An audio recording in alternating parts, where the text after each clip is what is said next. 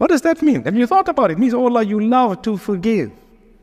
You love to forgive. Why would Allah love to forgive?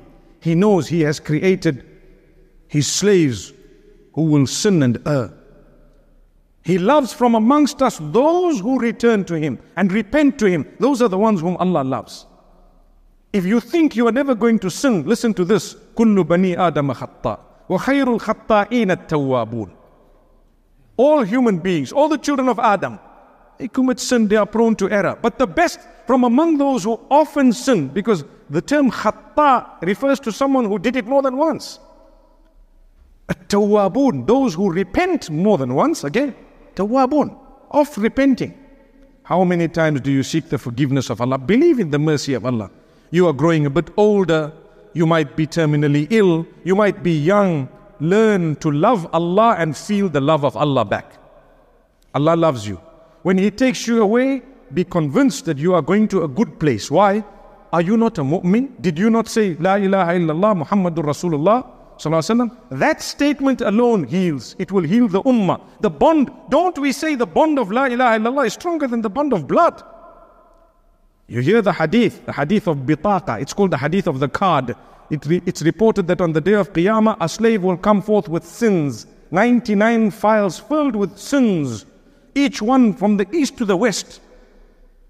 And as Allah Almighty says, put his deeds on the scale, they are being put on the scale. People used to ask, how will they weigh the deeds? Isn't it? How will they weigh the... I don't know how they will weigh the deeds. I don't know how they will write the deeds, but I know they write it, and I know they will weigh it, and I know there's going to be a scale of justice, because the Quran says it, the Sunnah of Rasulullah sallallahu alaihi wasallam says it, I believe in it.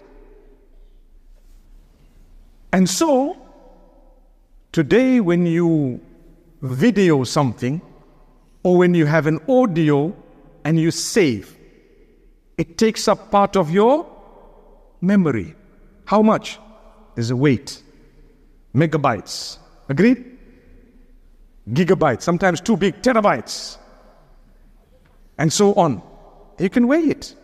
If you can weigh my speech in megabytes, MP3, wave, etc., it's so simple for Allah to do whatever He wants to weigh my whole life out. So we don't ever deny the scales of justice. One of the beautiful things about the scale is it depicts the mercy of Allah. How? Allah says, I'm not looking for someone who only got one side of the scale good only. No. Allah says, فَمَنْ ثَقُلَتْ مَوَازِينُهُ فَأُولَٰئِكَ هُمُ الْمُفْلِحُونَ وَمَنْ خَفَّتْ مَوَازِينُهُ فَأُولَٰئِكَ الَّذِينَ خَسِرُوا أَنفُسَهُمْ. Whoever's good deeds are more than the bad, they have won. Allah didn't say whoever does not have bad deeds. The mercy of Allah is He's going to weigh your deeds. How many good, how many bad? Okay, say for example we're weighing in kilos. I got 5 kilos of bad and 10 kilos of good. What happened to me? I won. I won. And that's why be careful the weight of your deeds.